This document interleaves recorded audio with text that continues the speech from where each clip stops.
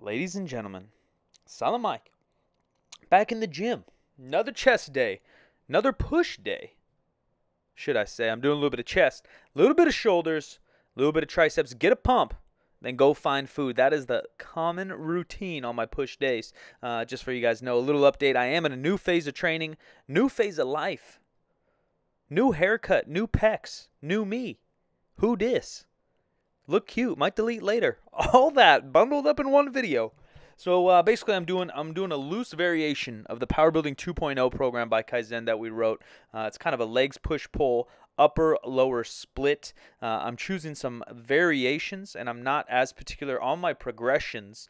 Just because I'm traveling, I'm trying to do a little bit more conditioning, a little bit more cardio, and a little bit more reps. I'm trying to build up my work capacity in my conditioning. So sled sprints, step mill, assault bike sprints, even spin bike sprints, whatever it might be. But I'm also trying to work on my conditioning and work capacity in the barbell movements or just muscular endurance. So I'm doing a little bit more reps. I'm doing a little bit more reps even on my warm-ups. So say, my goal is to do 3 sets of 8 on one of my main horizontal pushes, right, which is like a bench, flat dumbbell, something like that. I'll do 8s or 10s with smaller jumps warming all the way up. And depending on your phase, that's a great way for you to get a little bit of extra volume in, a little bit of work, as long as you can still progress on your working sets and progressively overload week to week. It's a great way to make sure you're warm so you're not getting beat up.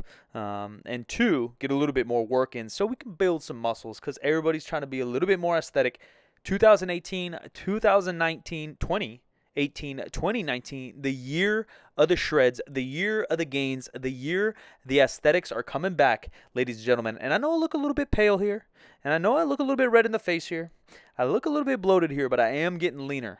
Waking up body weights around 203 to 205 pounds body weight. I am about 5'9", 5 foot 9 inches, and I'm feeling really good. I'm in a good flow mentally. My nutrition's locked in. I'm loosely tracking my food just because I've done it for so long. But I feel good. I feel good. My energy feels good, and my conditioning is not by any means what it used to be, but it's really solid. So started today with some dips. I didn't want to bench, 1, because the benches were a little bit crowded, and 2, I did bench a little bit heavier earlier in the week, and so I'm just trying to switch it up. I'm trying to go by feel. I'm trying to enjoy myself in the gym again. So we started with the dips, a little bit of barbell overhead press. I like both dumbbell and barbell to be standing, really focus on breathing, bracing my glutes and my midsection, control myself. Yes, sometimes you use a little bit less weight when you're standing. It is a little bit more difficult than if you're seated or even on a Smith machine. I do like seated dumbbell shoulder press as well, but I try to get after it. Lateral raises is a common exercise in my rotation. I like a little machine when I can. Sometimes I'll train at a commercial gym, and they got a little lateral machine where the pad's on kind of your bicep or your tricep. Looking kind of jacked right there. Can we get a hashtag thick boy in the comments below? THI capital Q. Look at that tricep popping out. We're getting there, guys, slowly but surely. I'm not the rabbit, I'm not the hare, I'm the tortoise. We're moving slowly. We're moving slowly, but progress is coming. I really like the feeling of a lateral raise. Once you start to get used to it, you can do them pretty dang heavy and still feel really good. A nice little pump in the medial delt, that center delt, that is what we're going for when we're trying to get our shoulders to pop, and kind of that typical V-taper that everyone's goal kind of is aesthetically. It's just very pleasing to the eye. When your shoulders, lats are a little bit wider, waist is nice and tapered in. My shoulders and lats are quite wide if you ever saw me in person.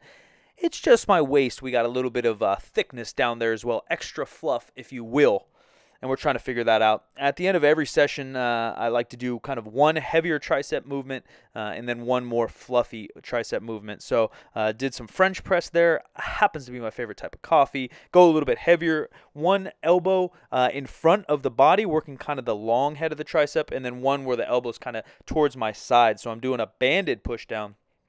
Sometimes it feels great on the elbows. If you're having a little tendonitis, I suggest trying that out. And I just supersetted with a little bit of push-ups to get swole, basically so I can go home, take 100,000 selfies, send them to all my friends, and have them hopefully tell me that I'm more jacked than I was last week. That's the goal, ladies and gentlemen. Hopefully you like this voiceover style. More vlogs coming. I'm heading on the road. Be sure to subscribe. Turn on notifications, because we got new videos Tuesday, Wednesday, Thursday, Saturday, Sunday.